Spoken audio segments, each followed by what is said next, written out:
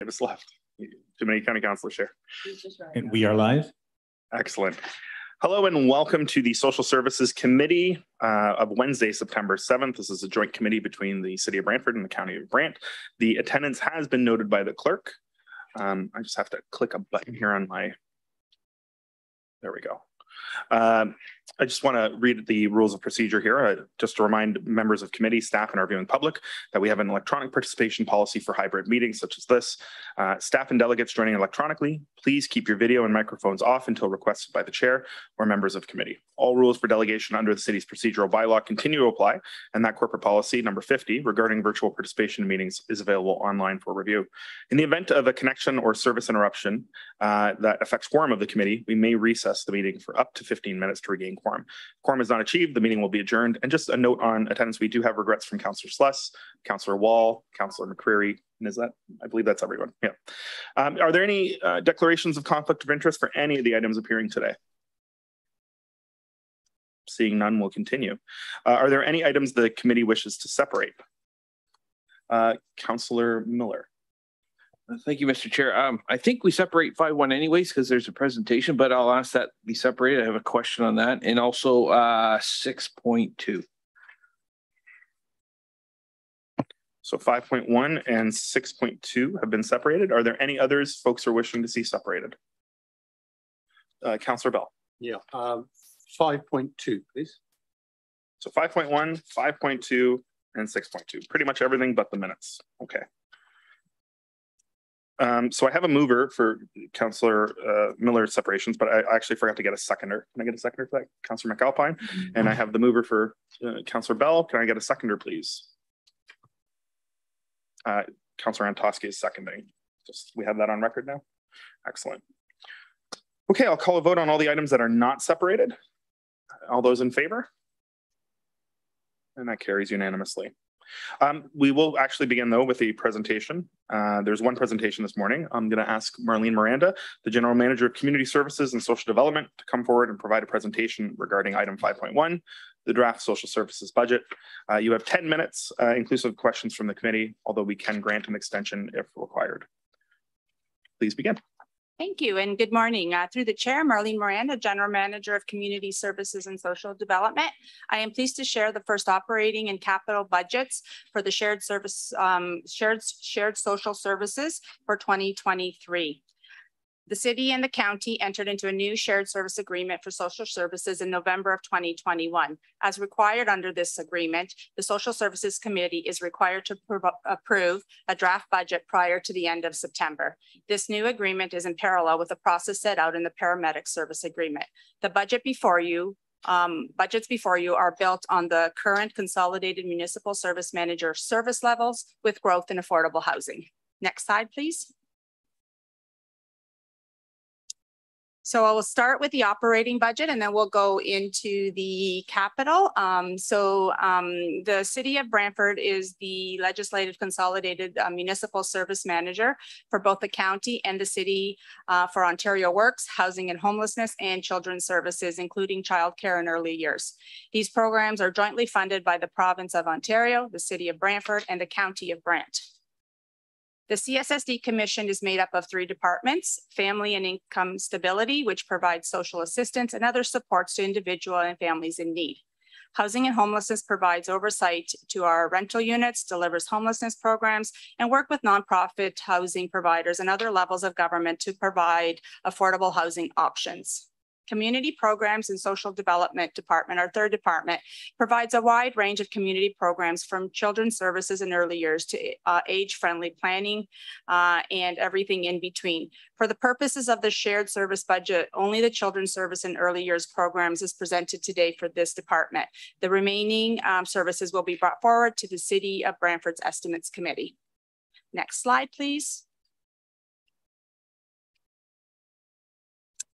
Both the County of Brant and the City of Brant are growing rapidly, and with that comes increased demands for services and programs. We find ourselves in different world post the global pandemic and economic uncertainties, when services and supports are needed more than ever for all ages and life situations. The CSSD Vision, Making Life Better Every Day Plan 2022 to 2032 was approved in July this year and will guide the Commission to provide these many important services and programs over the next 10 years with a focus on places, people, and partnerships. Children's Services will continue to implement the Canada-wide early learning and childcare programs, which will reduce parent fees for licensed childcare for children 0 to 5 by 50% as of January the 1st. Housing and Homelessness Services will continue to administer services as mandated through the Housing Services Act, including the continued implementation of the updated 10-year Brantford Housing Stability Plan and add to the affordable housing stock. Family and Income Stability will continue responding to program delivery, staff, and organizational structure changes associated with social assistance modernization and employment service transformation. Additionally, CSSD continues to find efficiencies to maximize resources to provide services. A couple examples include the CSSD stub that I'll speak to in a bit that will reduce operating costs in future years and a review of the records retention and storage. Next slide, please. There are several impacts and challenges facing CSSD for this budget. Within Children's Services, the Ministry of Education funding allocations have not been received. Additional 100% provincial flow-through funding for the Canada-wide early learning and childcare program is expected, but the amount is unknown at this time. The ministry has advised that they will be implementing a new funding formula for 2023, but with details expected this fall. Children's Services will undertake additional responsibilities related to facilitation of this program. Within housing, staff continue to actively pursue funding for other levels of government for housing and homelessness. Unknown or unrealized grants moving forward will directly impact forecasted costs for future city-owned affordable housing developments towards our goal of 500 new municipal affordable housing units. Within Family and Income Instability, the Ministry of Children, Community and Social Services 2023 funding allocations have not yet been provided, and we have been frozen at the 2018 actual rates since 2019. Staff have been diligent in identifying offsetting efficiencies for the past 3 years. However, further efficiencies could negatively affect service delivery to our vulnerable community members. FIS continues to be challenged to respond to the pandemic, the changing ministry initiatives, working in different venues remotely, the Ukrainian resettlement and surge in demand for Ontario Works financial assistance are all challenges we are working through. Additionally, inflationary pressures are impacting both the operating and capital budgets with the rate of consumer inflation, and the supply chain and labor shortages are driving up the costs. Next slide, please. Given the inflationary pressures, the social impacts, provincial mandates, and unknown funding, the 2023 the draft base operating budget being proposed in this report represents a 4.99% increase over last year and includes no unmet need requests. The main budget drivers within the report on Table 4 are wages and benefits, repairs and maintenance, rent supplements and provider subsidies, some utilities, transfer of capital reserves to the LHC reserve, annualization of the security program, property taxes, and revenue increases such as rents. The budget is proportioned between the city and the county on the basis of population and within the shared service agreement of 72% for the city and 28% for the county. The budget includes the county's adjustment for the second year of the 3-year phase-in of the agreement. Next slide, please. So we'll now shift over to capital. Next slide. The 2023 drafts social service capital budget totals $25,854,401. The capital budget is separated between 2 growth projects representing new affordable housing builds, 16 state of good repair projects, major repairs and improvements of our existing local housing core properties, and 4 other projects. Major projects comprised within this budget are, I'll just walk through some of the major projects. Under growth, the construction of the new 70-unit affordable housing development at 346 Shellard Lane is one of the growth projects. Within the state of good repair, some of the key projects include the security camera installation, phase 3 on various properties, the Daleview Gardens electrical services and wiring system, Riverside Gardens roof replacement, Northland Gardens parking lots, walkways and fencing, Walker's green parking, which includes lot curbs, walkways and balcony doors, and the Trillium Way exterior improvements.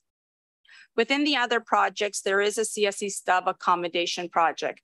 The impacts of the pandemic has shifted the work environment to a digital focus and the ability to work and our ability to work in different settings.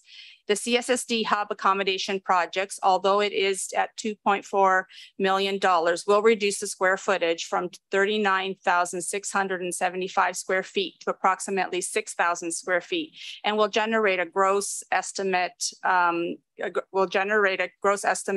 of 400,000 operational efficiencies with payback in 5 to 6 years of the project completion. The draft capital budget is proposed to be funded under a variety of sources. With the county's commitment allocation of an estimated $11.9 million for Trillium Way, it is anticipated that the city will continue most of the capital funds for Shellards Lane.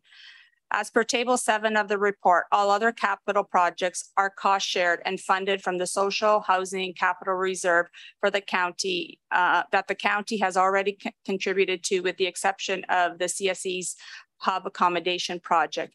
The CSSD Hub Accommodation Project exceeds the available reserve balance and will require cost sharing contribution from both the city and the county, which is within the report. In addition to the capital sources of funding, the maintenance of the service manager owned, managed current affordable housing stock is critical as it is aging. As you know, in 2001, assets owned by the Ontario Housing Corporation was transferred to various entities through the Social Housing Reform Act 2000.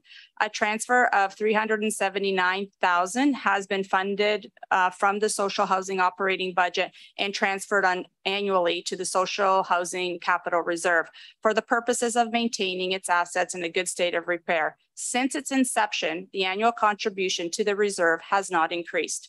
Without an increased contribution, the 2023 capital budget as presented will not be affordable, and there will be a funding shortfall over the 10 years of approximately $500,000.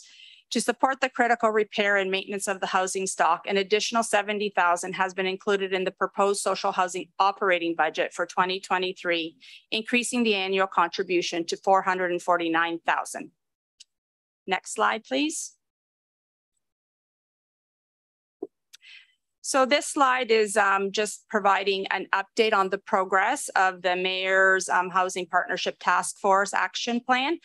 Staff continue to explore and bring forward development opportunities in keeping with the Mayor's Housing Partnership Task Force goal of building 506 municipally owned units by 2030. The slide provides an update and represents the units that are completed and those at various stages of the approval process. Staff continue to actively pursue community partnerships and funding of all levels of government to meet our goal.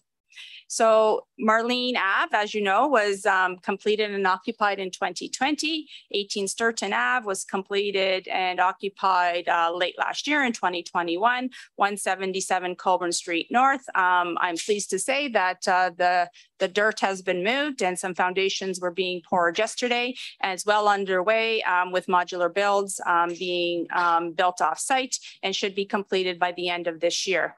177 Trillium Way is also underway. The design process is underway. Land swaps have been, will be completed shortly. 364 Shellard Lane will move forward next. And more recently, 36 to 40 Queen Street was agreed to move forward to negotiate a purchase to consider retrofitting for additional units as well. In total, we have 207 units out of the 506 that are well on their way. Several other sites are at various stages and will be brought forward to committee for consideration in the near future. Next slide. So I'd like to take this opportunity to thank the Community Service and Social Development staff and the finance team for all their efforts and collaborations to develop the budgets presented this morning. And with that, the teams are here to answer any questions from committee. Thank you. Thank you. And that went over the 10 minutes, but are we able to ask for a little extra time and folks? Okay, well, we can do that then. So what we'll do is we'll go to the item itself because it is on the floor, and that'll reset the clock and allow everybody opportunities for questions. So that is item 5.1, the 2023 draft social services budget, which I understand is the first time a budget will be approved at committee for this committee, which is great. So do we have any questions from anybody? First, we go in the room and then online. Councillor Miller. Thank you, Mr. Chair, and I'll try to be as brief as I can. Thank you to Marlene for that presentation. I think it's a fairly decent budget. I just want to drill down a little bit on the FIS / Ontario Works program, because that seems to be the biggest driver, at least at the operating level, to the net levy of 8.14%. And through Mr. Chair to Marlene, you say that the program funding has been frozen at 2018 levels. And my understanding from talking to Anthony before the meeting is that is for the administrative portion only. Is that correct?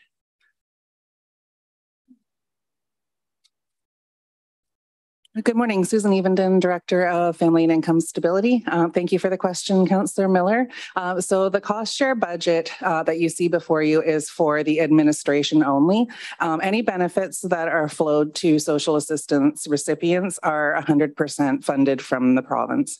So the freeze does not apply to those costs. It applies to our administration costs. Okay, thank you. So 2018, we're in 2022. That's a 5-year freeze, if my math is correct. Now, you say that the way the province is doing it, they kind of sliced and diced the program a little bit, trying to find some efficiencies. You say there's obviously limits to that efficiency. The province comes out with their budget in April of every year. Is it possible that any of this might change for the 2023 budget year? Through the chair, I would not want to go too far down the road of speculating what the provincial government might do. But what we believe is that this particular funding formula that we have has been in place for at least 10 years. And there has been a lot of discussion about modernizing the municipal and provincial program delivery funding. I do not believe that will happen in 2023. It may happen in 2024. So long story short, I think we will have what we have for 2023. Now, that being said, we don't get any confirmation of our actual 2023 provincial allocation until sometime in the spring of next year. Okay. Thank you very much for the answer, Susan. What I would suggest, Mr. Chair, and this will be, I'll bring this up in the new term, but for a program to be funded for 5, now going on 6 years, that's a real cut. And I know the provincial government will point fingers at the federal government for underfunding healthcare and such, but I think they should be careful when they call the kettle black. So maybe in the new year we might sit down as a group and talk about a delegation to AMO or something, because I think something like that is worthy of it. So, but I'll leave that at that, and for something for us to consider in the future. Thank you. Good questions and well stated. Any other questions from anybody in the room? Okay, anybody online have any questions for our staff? Okay. We see some stunned faces in the room. That's wonderful. Okay, great. We will move on.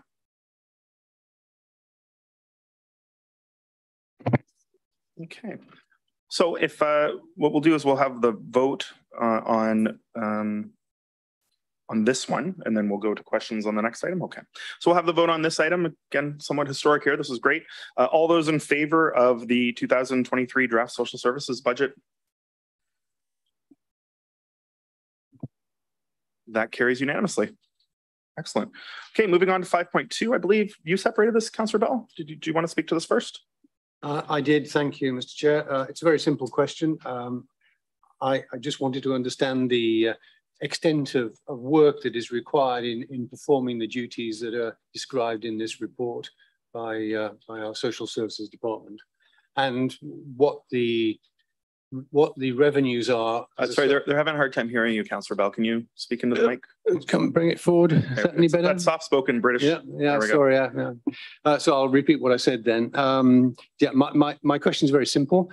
I just need to understand a little bit more about the extent of the work that is required in servicing this particular project, and also what the size of the revenues will be. Staff.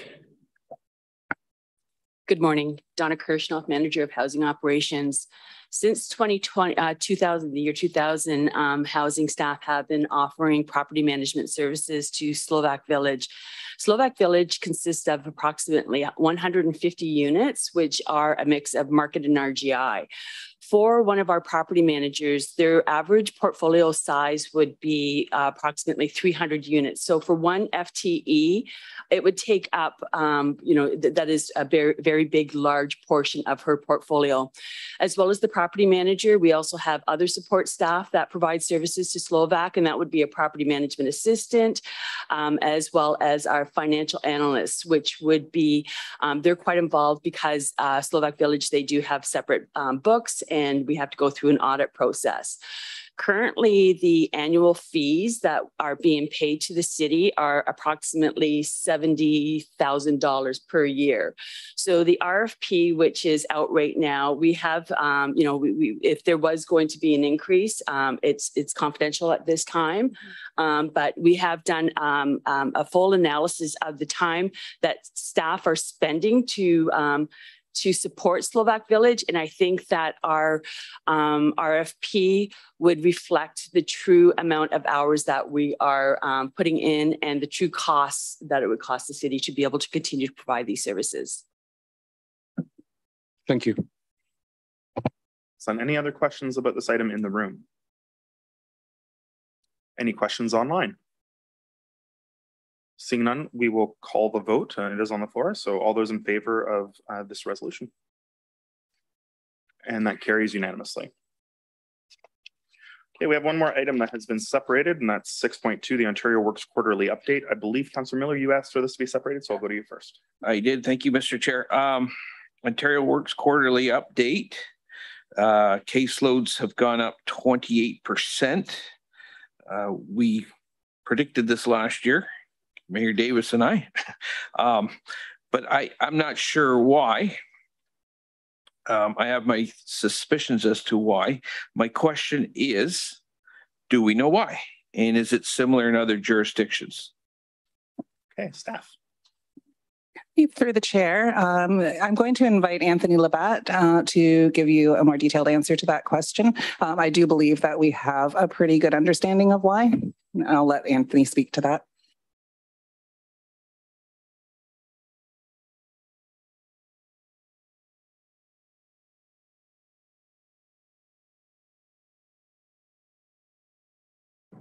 Thank you, Anthony. The floor is yours. Good morning, and through the chair. Yes, so we noticed an increase beginning to the caseload back in October 2021, and that was right around the time that the federal pandemic benefits came to an end. So we had that factoring into it, but we've also had other unique circumstances in which we've seen the cost of living increase significantly over the past 6 months to a year as well. But the primary driver of that caseload increase was due to the ending of the federal benefits. Okay, thank you very much. And we kind of, we talked about this and that's what we thought. Second question then, on page 106 of our package, not sure what page of the report. This is the statement. It says inflationary costs related to fuel and groceries, the recipient receiving 44% less. Can you just give that to me in layman's terms, what that means? They're getting 44% less than the inflationary costs of fuel and groceries. So through the chair, the rates for social assistance have remained the same since about 2018. So inflationary costs, as we know, have driven up the amount of rent that the amount of money folks are going to be spending on rent, but also in groceries as well. So when you factor that in versus the amount of the social assistance rates that haven't gone up since 2018, you can easily understand that individuals in receipt of social assistance would be further behind than they were, say, 4 years ago. Okay, and just I'm going to try and wrap it up in my time. And I talked to Anthony again before the meeting. You said a single recipient gets somewhere between $700 and $800 a month. I don't know how anybody survives on $700 to $800 a month, but I see there's a few MPPs trying to do that.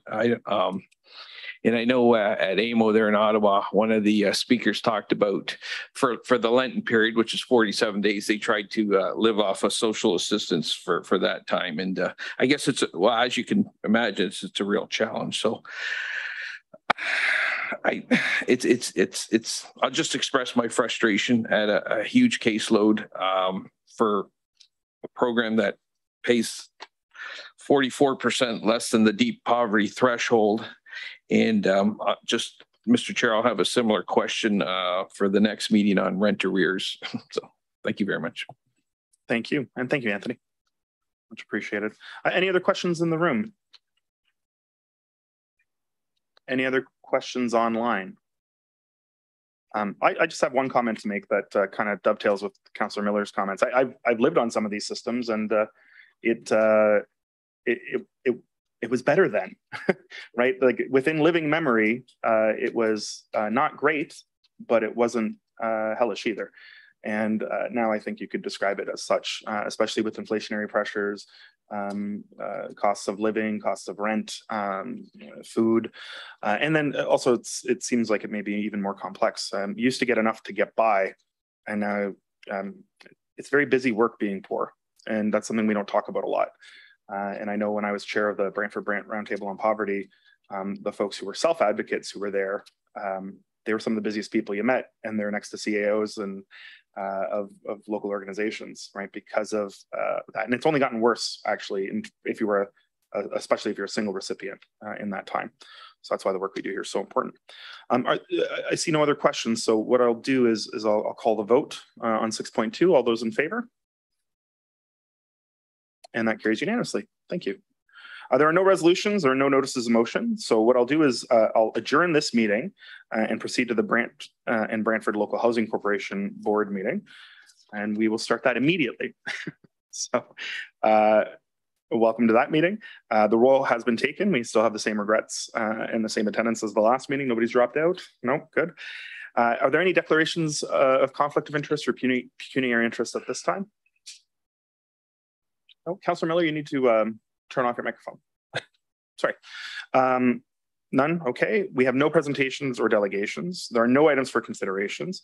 But could I get a mover and a seconder to place all items for consent on the floor? Moved by Mayor Davis, seconded by Councillor Miller. Are there any items the committee wishes to separate for discussion purposes? Councillor Miller. Yes, 5.2, Mr. Chair, please.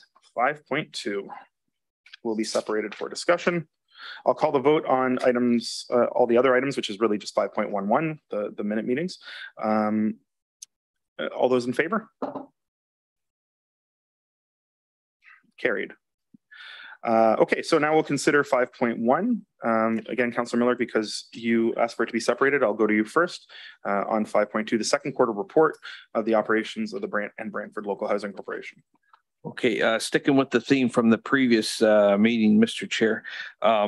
again, we see a huge increase, a huge spike. Well, I think it's a huge spike in rent arrears. And I just wondered if anybody from staff could speak to what we're seeing and maybe talk about some of the underlying issues.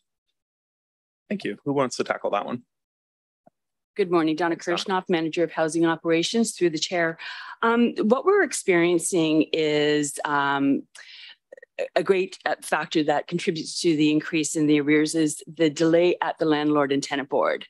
So the delays, typically in the past, we would be able to have a hearing if we had a tenant that had arrears within 4 to 6 weeks. Now what we're seeing is a delay between 6 to 7 months right now. So as we have applications in front of an adjudicator, we're waiting for a hearing. And then once we do get to the hearing, adjudicators are willing to give our tenants opportunities to enter into repayment agreements.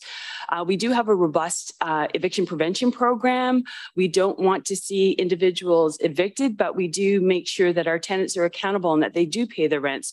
So we may see delays in any type of eviction activity. And what we're doing is entering into long-term repayment agreements. And this is to avoid eviction. So that has had a huge impact on the arrears over the last year. Just a follow-up question, Mr. Chair. Do you foresee a time, like if it stayed at this level, would we see this impact our operating budgets at our levies?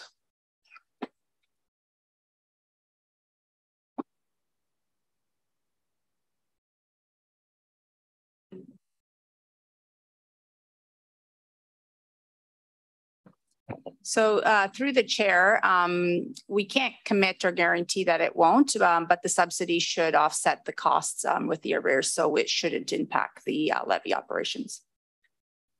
Okay, but sounds like something to keep an eye on, and anyway, so okay, thank you.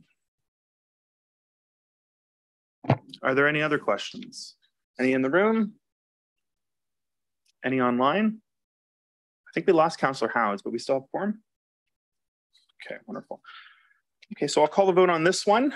5.2. Are there, who's in favor? And again, that carries unanimously. Okay, I'm just going to take a moment here as chair before I move to adjourn. And I just want to say a couple of things, so bear with me. I'll give myself a timer here so I don't go over my time. But I just wanted to say a big thank you to our staff here. To Lisa and Norris behind the scenes, to all the social services department staff, and many of whom are here today, many of whom are watching, our CAOs, Brian Hutchings and Michael Bradley, for the work they've done to get this iteration of this committee set up. And also to previous chairs during this term, former Councillor Rick Weaver and Councillor McCreary, and the vice chairs as well as all members of this committee for the work that we've been able to do over the last 4 years, and also recently. Now, many of the faces around this table are not running again, so this is the last time you'll be at one of these meetings, so you get your Wednesday mornings free, and I'm in that same boat. But I just want to say that this has been really meaningful for me as a service user in the past locally, a poverty advocate locally, a social worker locally in both communities, a social services and justice studies educator, but more actually as a kid from Eagle Place. Right, and this is probably the last time I'll be able to say that with any sort of meeting, so I appreciate it. This is a great committee. We've had wonderful testimony from people who have been affected deeply by the work that we do.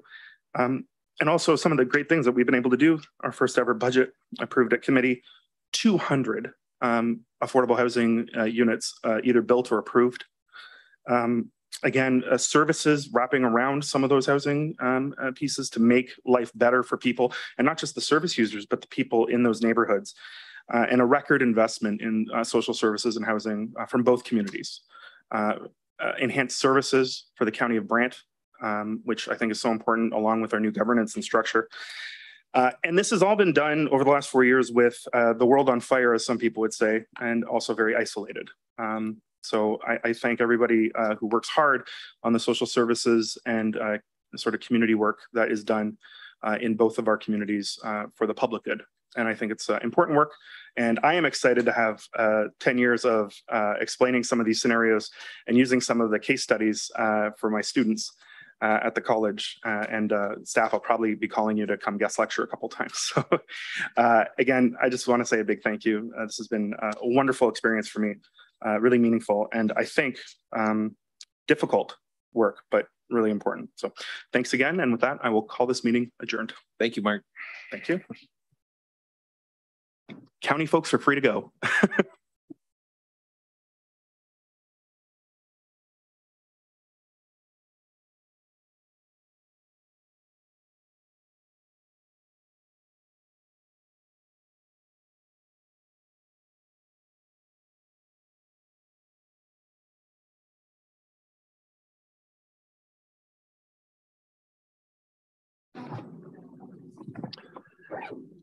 All right, we now move into the Brantford Local Housing Corporation Board of Directors.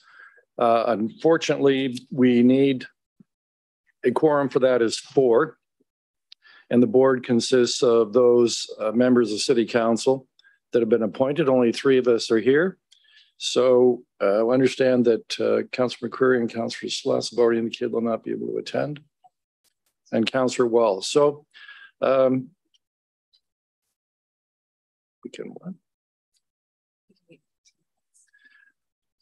we can wait the 15 minutes, and I think we should be waiting 15 minutes. So Councillor Antosky, Councillor Vanderstel, if you just hang in there for another 10, 15 minutes, and almost certainly I think we'll be unable to have a meeting today because we haven't got a quorum, but we'll see. So we'll take a break for about 10 minutes.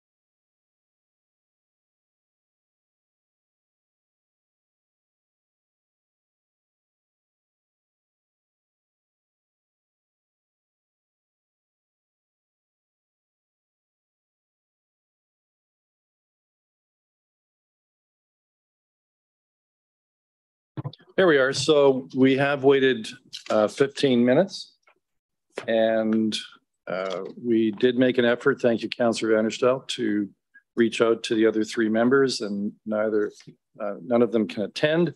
So we're not going to be able to have a meeting this morning of the Brantford Local Housing Corporation. Hopefully we will be able to add it as an agenda item to the September 27th combined. Cal will have to see what the agenda, how that works for that evening, because there is one decision item having to do with the expenditure of $9,000. So we'll see if we can fit it in that night. Everybody have a great day. Bye-bye.